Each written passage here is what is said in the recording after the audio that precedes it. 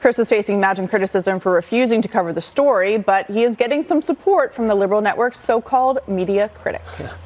This has been a conundrum for CNN that has no perfect answer, no perfect solution. Some think CNN made it worse by letting Chris interview his brother when COVID-19 was ravaging New York. But that was an unprecedented time period. And so is this one.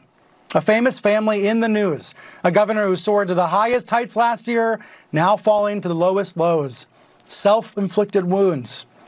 And a brother who just wants to do his job, just wants to anchor his show. Greg, the famous family is having a hard time, and, quote, Chris Cuomo has a lot to say, but he cannot say it. I'm having too much pleasure right now from everything he just said. He is the media reporter.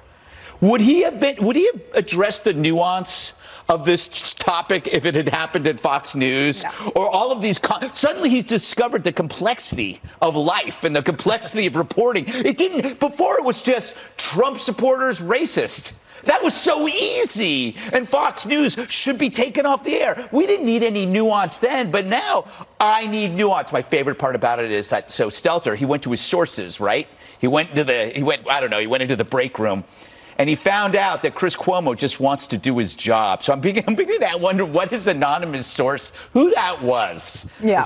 Was that like the cafeteria lady or some Italian guy whose brother is governor? Just say I want to do my job. I love that he has. I just love seeing the spotlight turned on them and watching their behavior change. It's refreshing to see them suddenly discover that life isn't as simple as they've been playing it. They have assigned so much simplistic blame to law enforcement for 10 years, right? Yeah. There was no nuance about cops. If there was one cop that did something bad, it was the entire police department that was guilty of systemic racism, right? There was no nuance there. There was no nuance anytime like a Trump supporter posted a meme. Clearly that means all Trump supporters are racist. There was never any nuance. Now they figured it out. Good job. So, Will, CNN's trying to make this sound like there's a conflict with Chris Cuomo covering his brother, Andrew Cuomo. Convenient. But that's a very surface-level analysis or defense of the situation. This is actually about Chris Cuomo writing statements and emails that then the governor's office actually sent out almost verbatim on behalf of the governor during the scandal. So there are layers to this that they're not wanting to get into. First, even on the journalistic ethical level, that's a convenient position to take where you were perfectly fine covering him when he was being lauded and given Emmy Awards. But now that there's criticism, there could be some conflicts of interest here. But you're absolutely right, Katie. It doesn't stop there because Chris Cuomo is not just covering the story, he is part of the story, helping to craft the message for Governor Cuomo. You know, I look at this really quickly and I wonder, how does Governor Cuomo hold on? Right now, he's lost his political party.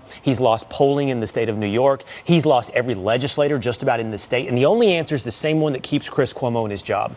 And that is we are watching privilege play out. There's so much talk about privilege. This is fame, a political family. These are people born on third base that think they hit a triple and can't imagine now the world is actually going to hold them accountable for something. This is completely, for both of the brothers, a story of privilege. So, Dana, you're very good at predictions. Does the governor stay or does he go? But first of all, I want to say that I actually understood that sports metaphor, and I'm very proud of myself. It was a very good one, a very good one. I think a couple things happened that we have to keep in mind. So his chief of staff resigned today, so not only has he lost all the people that Will just mentioned, but when she, who enabled a lot of this, realizes that she better hop off of this train and try to save herself if she can, because she's also going to be a witness in all of this. So she left. The other thing I did not realize is that once impeachment starts in the state of New York, he has to step aside as governor. Okay, it's not like when we saw the Congress impeach the president twice, where he's like still at the White House and it's over because we know it's not going to pass. It's no big deal. He actually has to leave. So I do think that because you saw his team float an idea today, a deal, in which he basically would say to the state legislature, I promise not to run for a fourth term if you don't try to impeach me. To me, that means I think that he knows, one, he's not running for a fourth term anyway, and two, he knows if he gets impeached, it's all over, and he knows he's going to get impeached. So I think that, I don't know how he leaves, but he leaves. So, Jessica, there was another big resignation as well today. The leader of the Time's Up movement, which is supposed to be about defending women from sexual harassment and sexual assault at work, Roberta Kaplan, she actually was helping Governor Cuomo go after the women who were accusing him of doing all these things and corroborated in this report that we saw come out. So there's that layer of it too, as well as this Time's Up Hollywood movement that was on the left that was supposed to be standing up for women. And the woman who was running the show was actually helping to smear the reputations of the women coming forward.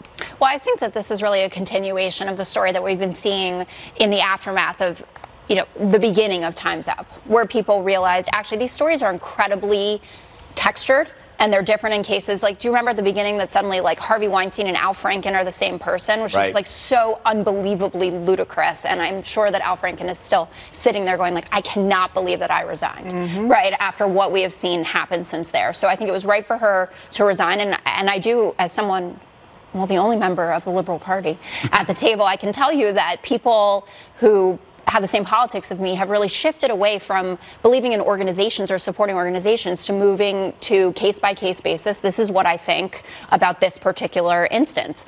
And Greg and I were talking about this before we came out here. When the Governor Cuomo scandals shifted from the nursing homes to Me Too, that's when I said this is not going to end well for him, because I think that people were a lot more comfortable and felt like there was more fodder to go after him on this, where it seems, I mean, these are very real accusations, and Tish James, it did not make her happy, I'm sure, to have to release that report. There were like 11 plus women. So they knew that this was something that all of society can get behind, right? This is something that we have come out with, and you're going to have President Biden, who was forced to, and I'm sure he called Cuomo ahead of time and said, I said on Stephanopoulos, if the report is bad, that you're going, and that was the standard you wanted us to hold you to, and I've known you for decades, and I loved your dad, but this is the standard that we've set for the party. Well, the White House has denied that the president has called Andrew Cuomo directly. I do not have any information. I bet he didn't. They have been asked. I bet the Prime Minister called. Ron Klain may have called. But the other thing on the nursing home issue is it wasn't just Andrew Cuomo. It was a number of Democratic governors who were also involved. But once again, in the nursing home thing. So nuance. It's easy to walk away from that. We now have nuance. Complexity. There was a Republican governor. I love nuance, though. I know, but before we didn't have any nuance. Now we have nuance. Lots of nuance. Up next.